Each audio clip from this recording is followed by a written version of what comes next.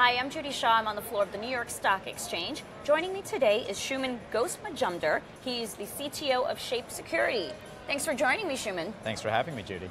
So let's talk about Shape Security. Tell me about the company. So we're the primary line of defense for the web applications and mobile applications of the world's largest banks, retailers, insurance companies, basically the companies that most of us rely on for our everyday online lives. Now, you had a big announcement today. You launched Blackfish. What is Blackfish? How does it work? So you've probably heard about the Yahoo data breach and the Equifax data breach and so many data breaches that have occurred over the course of the last few years. Oh, yes. So last year alone, there were more than 3 billion passwords that were reported stolen in these data breaches.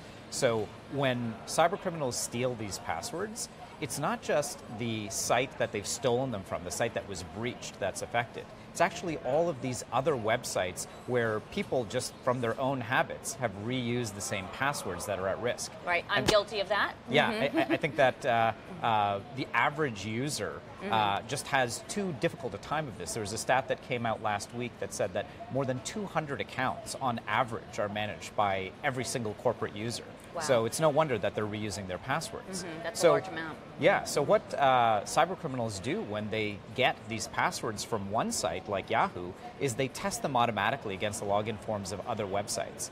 And because of the fact that users are reusing the same passwords, they're able to unlock new accounts, like bank accounts and retail accounts because of this. And so what Blackfish does is it actually prevents those passwords from being valid on all of the other websites that are now at risk from something like the Yahoo breach. So what it can do is it automatically determines when a password is in the hands of cybercriminals because of the fact that they're using them in these types of attacks, and then it invalidates those passwords across the entire network. Wow, so this is a global problem.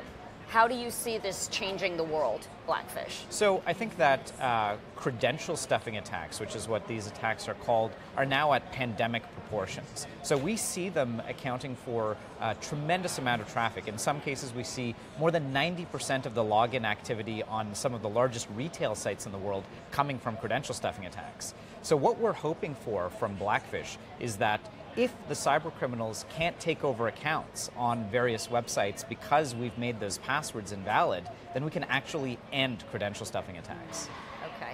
So what's the most critical problem when it comes to cyber attacks? It's probably the fact that users reuse their passwords. So, through no fault of their own, it's difficult to be able to manage so many passwords, and so this isn't a traditional type of security issue that companies are dealing with. You can figure out how to be able to create an application more securely, you can figure out how to be able to add more security controls, but if your users are actually making their passwords available to multiple websites, and then one of those sites gets breached, that's something that you have to deal with in a completely different way, and that's where Blackfish comes in. You mentioned a large number of breaches that we've heard of recently. I mean, some very large corporations, you mentioned Yahoo, all of their users being affected. Why aren't we hearing of these breaches sooner? I mean, it seems like we're hearing that it's happening years ago. We're now learning of this. Why aren't we hearing this sooner? Well, by definition, we can only have a discussion about the breaches that we're aware of, and in a lot of cases, it takes a while for companies themselves to even become aware of them. So you look at Yahoo, for example, and it was 2 years before Yahoo knew that they were breached. And then, of course, there's a window of time between a company discovering that they were breached and disclosing that to the public. And so it's that window of time that's most critical. When cybercriminals have access to data, like passwords, to be able to take over accounts, and even the companies themselves aren't aware of it and can't do anything about protecting those users. So what advice would you have for individuals? How can they protect their information? There's a lot of good security habits that people can adopt, and I think that there's a lot of education that we need to do throughout the world on cybersecurity in general. I think being able to select better passwords, making sure certainly that you don't reuse passwords across sites, and being able to educate yourself about the different ways that you can be attacked. So for example, using a password manager is one good security habit that users can adopt in order to be able to choose unique passwords across sites. Definitely. Now, but with the password manager, do you also take the chance of that being breached? Yes, you do. And in fact, there's no silver bullet when it Right. comes to password management or when it comes to cybersecurity in general. But for the vast majority of users, you're much better off if you do use a password manager than if you don't. Okay, well, Shuman, thanks for that great advice. And I suggest everyone out there listen to Shuman and take his great advice. That way we can all protect ourselves from these cyber attacks. My Thanks pleasure. for joining me.